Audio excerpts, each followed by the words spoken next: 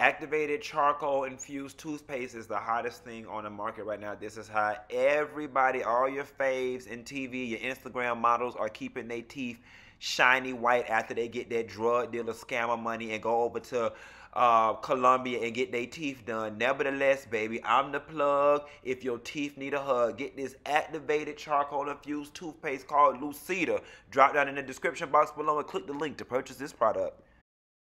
Iyanla fixed my life with Luenell. Baby, I'm here to let y'all know Luenell is one of my good girlfriends, and I was so scared to watch this episode because I said I'ma hate to have to read this bitch and we don't be friends no more. But luckily, my sister fell into the gap and got with the program. But there's a lot for us to talk about. Wanna talk about it? Here you go.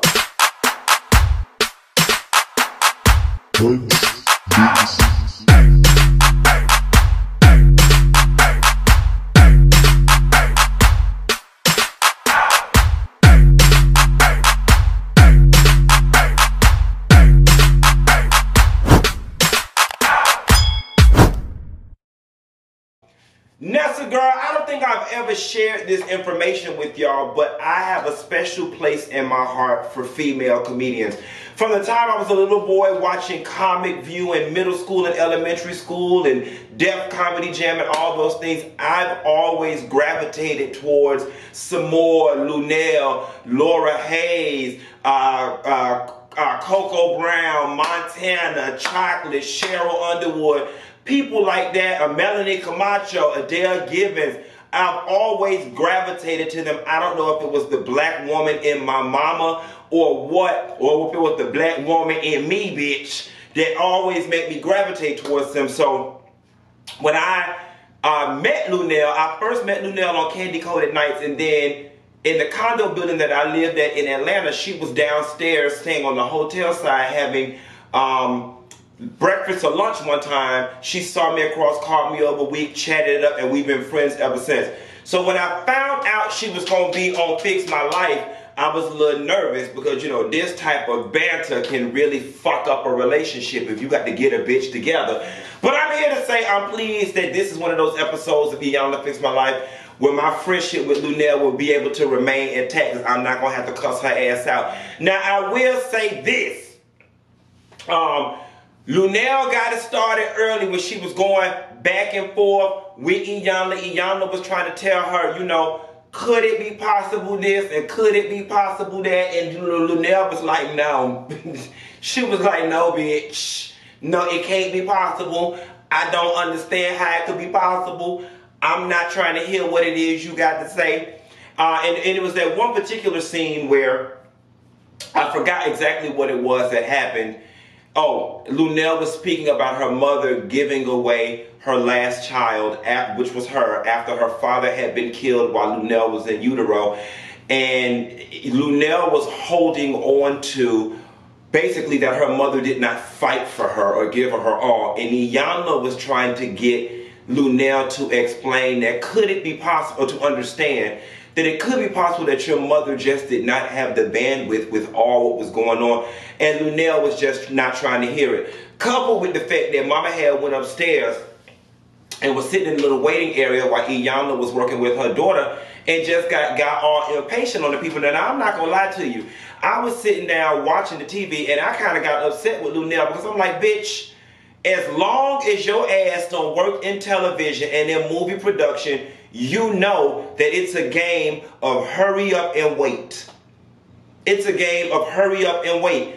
I had a mentor tell me one time, because I never forget, I came off a set for something, and I was complaining about how long I was just sitting there doing absolutely nothing. And my mentor told me at the time, she said, you bring Brooks an iPad and tablet. She says, it doesn't matter if you are on set doing your lines or if you're just sitting still. Those people have paid you for your time. They paid you for your time. You see what I'm saying? So whether you actually doing something or sitting in the corner, they own that time. It's theirs. And so I was like, Luenell, you too seasoned in the game to be up here complaining and adding extra layer of complication to this process. Then when, you know, Luenell was complaining with the producers or whatever, they brought her down to Iyanla.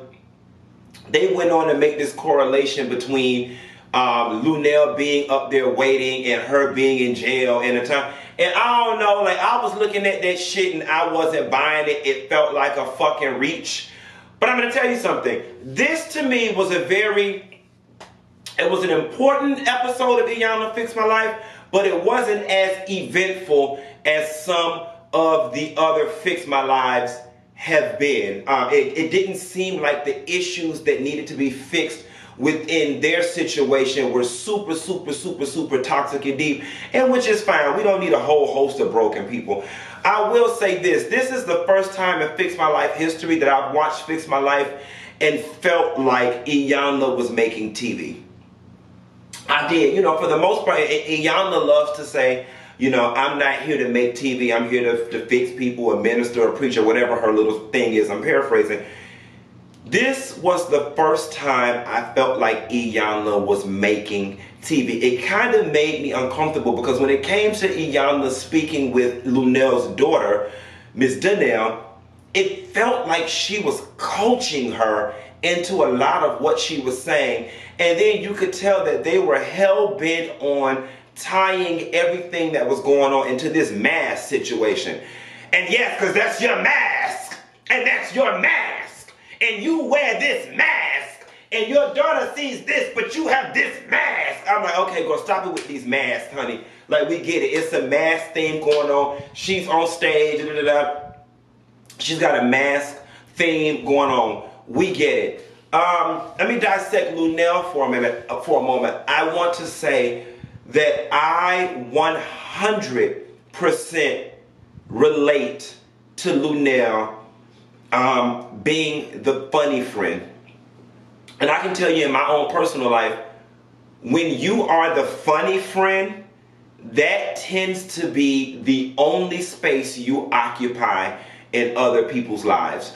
Like, they tend to not see you as a person, and not that they're doing it purposely. Let me put that out there. Not that they're doing it purposely, because oftentimes you train people how to treat you. Many times we enter the relationship as the funny friend, because that at times is our mask.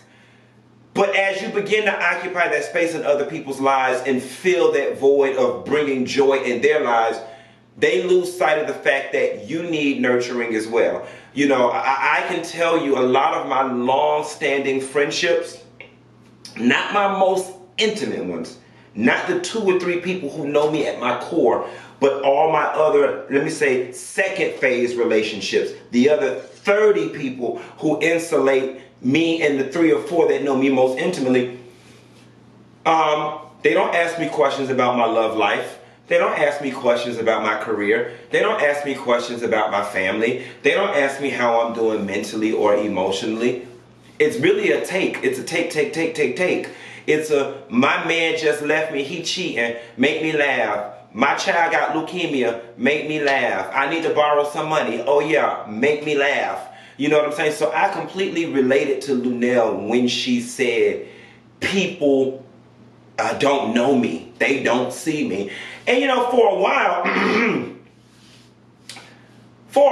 not going to lie to you, I found peace and solitude in people not knowing me or not seeing me. But then after a while, you get older, you get seasoned, your emotional needs change. You be like, well, damn, it would be good for somebody to know me as intimately as I know them. And I have fostered over my years a lot of one-way relationships where I know people very well, but they don't know me. Nevertheless, something that was interesting, right? You know, it's very important, black people, that we kind of get the wealth up in our community so we can begin to nurture our children and raise our children from a place of love and not from a place of survival. Because when I was looking at Luenell's daughter just talk about things like her mom not being there because Luenell was working, my best friend happened to be sitting on the sofa with me, and he was very upset. He was like, see, this right here is why I don't want to have no fucking ungrateful kids. He was like, and then his words was like, She act like Luenell put her in a fucking foster home. You was with your daddy and your grandma while your mama went out and worked so your ass could live a good goddamn life. What more do you want? You can't have it all. And it's funny because I feel like more of us than not can actually relate to that sentiment. Like, you wasn't raped, you was fed, you was clothed, you was in a loving environment with your grandmother and your father. If you can't be with your damn daddy, where can you be? While mommy was out working. And on the flip side of things, look, you went to college with no debt, and it's like, damn. And I can get how her complaints can come off as ungrateful to people who grew up with nothing or grew up in a household where survival was the driving force. You know, but as we move forward, further from slavery, further from the Jim Crow South, further from segregation, as we begin to get more footing in the world, we're starting to realize that there is a lot of psychological damage that comes with being raised from a place of survival and not a place of love. So her feelings were very valid, but it was just hard for both parties to understand. I definitely think that Luenell hit a breakthrough because all in all, everything she was doing for her and her daughter. I mean, shit, bitch, we all need money. Money. We go to college to make money. We go to work to make money. We sell pussy and ass to make money. We all need money. They say money don't make all your problems go away, but bitch, it'll make most of them go away. Okay? How many of y'all on the line right now, money will make most of your problems go away, and the ones that it won't make go away, it'll make them tolerable. Okay? I said that, bitch. That's scripture. Lost my train of thought, being a comedian. Nevertheless, I think Luenell hit a breakthrough when she realized that she had put a lot of her hardness on her daughter, and it broke me, and I kind of, tears welled up in my eyes when Luenell said something along the lines of, it pains me to think that I hurt my baby. Because that was never her intention. Her intention was to go out there and get this money so she can give her baby the best life she possibly could. And you know, she fell short in the love and affection area. But I'm here to tell you, as somebody who grew up in a working class black environment, I'm willing to bet that that's most of y'all who watching me. That's most of y'all's story too. You know, our people did the best they had with the little bit that they were given and that they could acquire.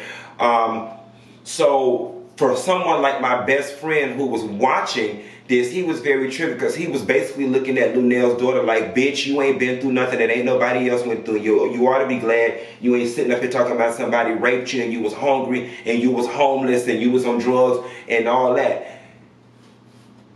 And he kind of got a point. You know what I'm saying?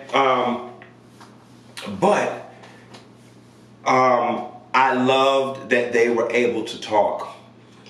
You know, and another thing that I want to point out is, and again, I can relate to this. Parents, I know it may be hard, but you have got to stop getting so angry when your children express themselves.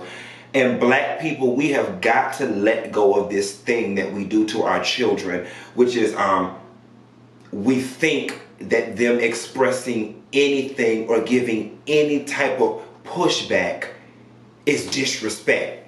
Shut up. Don't talk back to me. I don't care what you got to say. When you get your own damn house, you can do what you want to do. I don't want to hear it. I don't want to hear it. You don't pay no bills around here. I'm going to tell you what that does to somebody psychologically. It shrinks them. And it makes them feel as if they are not worth it and who they are is not important. Very funny story, and I'm gonna get up off the line. I'm not going to hold you. My second job outside of college, I worked with this Cuban woman. Her name was Carmen. She was bad bitch. Carmen was a sex siren. Used to walk through the office with all the designer clothes on. All the men and stuff wanted her. She was just exuded sex. Nevertheless, you would think that this woman was just the most magical unicorn on earth. She didn't really talk to many people in the office, and one day she and I went to lunch. And I forgot how we got to talking about family upbringings, but Carmen said to me that she grew up in a household where she was always told to shut up. She was never allowed to voice her opinion. She was never allowed to have an opinion about anything. Her parents were very strict. It's their way or the highway. And she said that later in her adult life, that translated into her letting men do anything they want to do to her, run over her, and she would never speak up for herself because she was conditioned to believe that how she felt, what she thought, and what she had to say did not matter. And it does the same thing in children. It showed up in me having a hard time defending myself against authority figures. You know, if my boss did something that was incorrect, or if my boss was just doing something and I thought that there could be a slightly better, more efficient way I could do it, I had trouble verbalizing that until I would get so frustrated that I would boil over, and now I'm getting a write-up at work.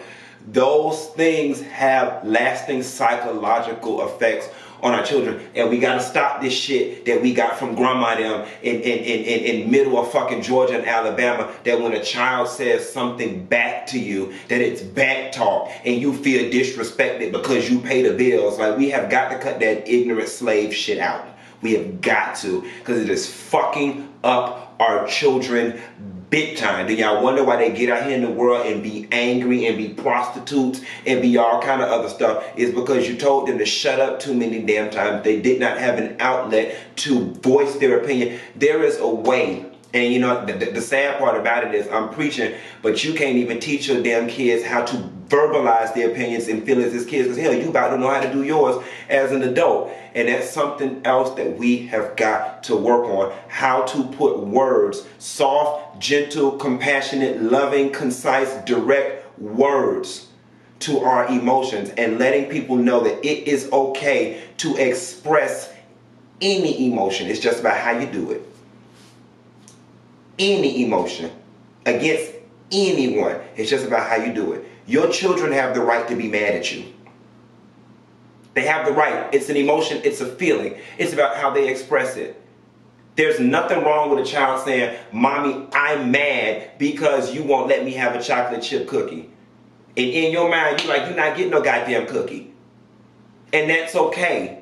And then you simply have to explain to them, "Johnny, you cannot have a cookie because I need you to grow up and be big and strong, and this is going to ruin your appetite.